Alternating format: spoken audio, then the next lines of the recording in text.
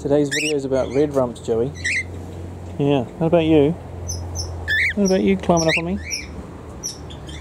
Hello, Poopy. Where's Sylvester and Tweety? As soon as I move that leaf, she's going to fly away, isn't she? That was Tweety. So these are our red rumps. That was Sylvester, and that is Tweety. Tweety Pie's female, Sylvester's male, of course. Hey, Joe, stop.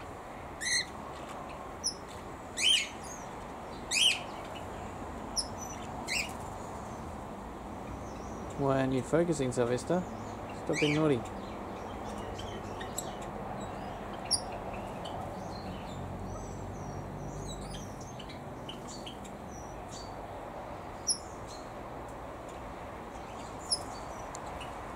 Sylvester, focus yourself.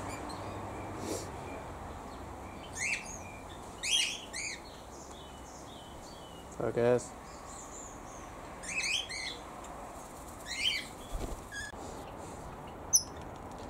Okay, let's try this again. So this is Tweety. Joey, it's walking in my ear, mate. This is Tweety. She is a female Lutino red rump. So in the wild you would not see one that looks anything like this. In the wild should be a pale sort of olive green,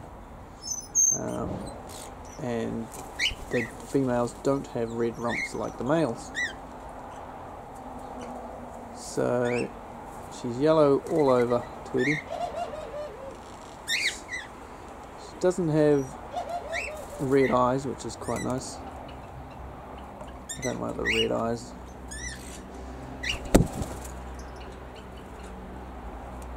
And her boyfriend is sort of in behind that Cariota leaves there somewhere. He's a bit hard to find. So let's see if we can flush him out.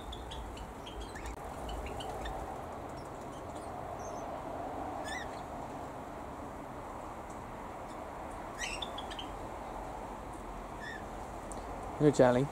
Hello. Do you know where Sylvester is? Where's Sylvester? Where's Sylvester? I could see him before, I can't see him now. Where's he gone? You know?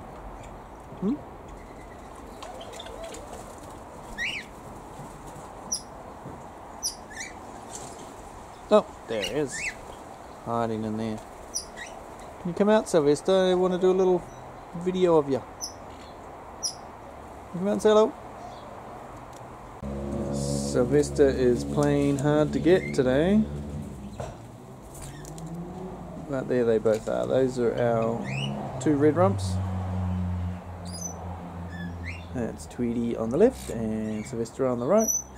Male and female. Sylvester is a standard red rump parrot. Now, red rumps come from Australia, as do most of the birds I've got. They live for about 15 years. They're a grass parrot in that they hang around grasslands and sort of open woodland sort of areas, eating seeds off grass, leaves of grass. All the birds in here really like grasses, certain grasses. Twisty grass, their favourite. As soon as I chuck that in, the turquoisines, the red rumps and the cockatiels are all straight into it, as well as woody, of course.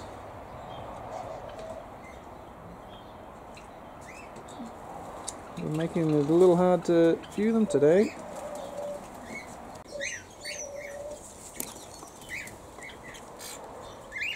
So we got both of these guys from a bird show. It was a parrot show or a bird show. I think it was just a bird show in South Auckland we went to one day. Sylvester was sitting there in a tiny little cage all by himself, looking lonely, and he was $15. And I thought, wow, can't go wrong with that. So we bought him. There was no other female red rumps at the show on display, but the guy that we bought Sylvester from was transporting some Lutino ones. Oop, some Lutino Red Rumps for a friend of his, and he had them out the back in the cage, about 5 of them. And he wasn't sure if he could sell one or not, but he contacted his friend and we were able to purchase Tweety at the same time, so that was good. So we got both of them at once. Tweety was $30, so all up the 2 of them cost us $45. They lived inside with us for a short period of time, just so they got used to us and stuff, in the same cage that lots of the birds in here have grown up in. And then they were brought out into the aviary and have loved it ever since. Tweety is quite vocal, as you can hear. She does that quite a lot, particularly in the evening. Well, not in the evening, in the late afternoon. It's when everybody's sort of settling down. She gets quite vocal, as does Sylvester.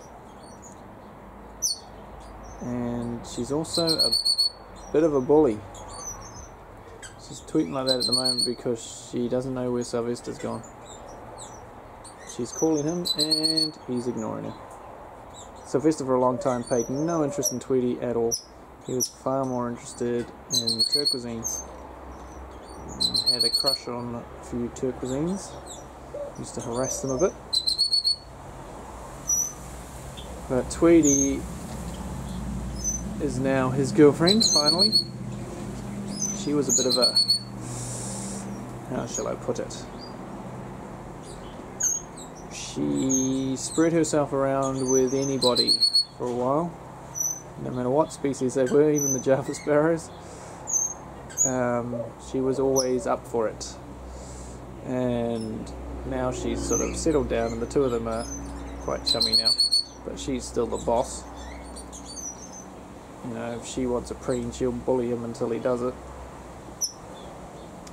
She's a bully all round, really. None of the other birds can really go anywhere near her because she will chase them off. You know, including the cockatiels. She's a big bully. She has also done serious damage to a few turquoisines and Charlie's, the area around Charlie, the cockatiel's eye. So if you go into a nest box and she's in there, she does not hold back. We've nearly gotten rid of them because of that fact, but she's been on good behaviour for a while now. But when it comes to nesting, you really got to be careful. So I've got a few ideas for things to do before nesting season again, which is coming up soon, just to try and keep her away from the other birds when they're nesting, and to try and keep them out of going into her nest. If anybody goes into her nest box, it's all over Red Rover.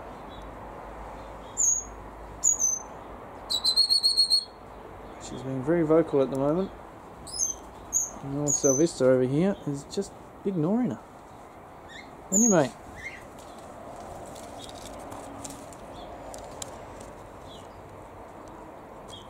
So they lived for about 15 years. I'm sure I've already said that. And the way Sylvester's sitting, you can't see the characteristic red rump.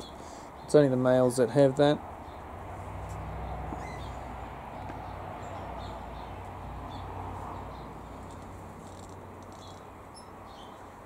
I've never managed to see one in the wild in Australia yet.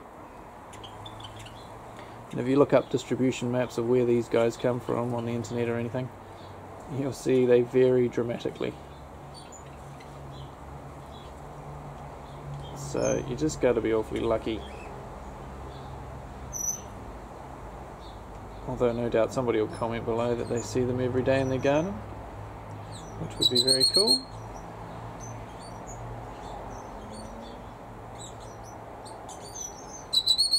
They're kind of like a large, grumpy version of a turquoisine.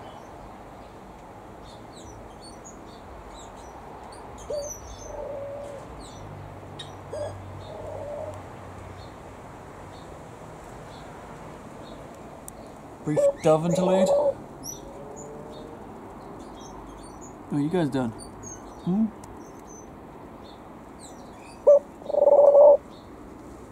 Where's your head?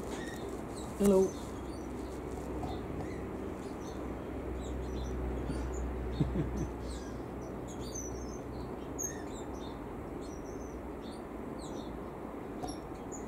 Anyway, this isn't about you guys. So that's the story of our Red Rumps.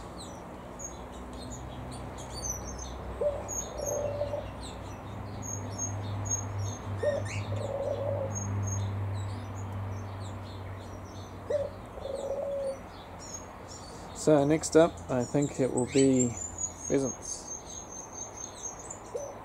Thanks for watching. Like, comment, subscribe, etc.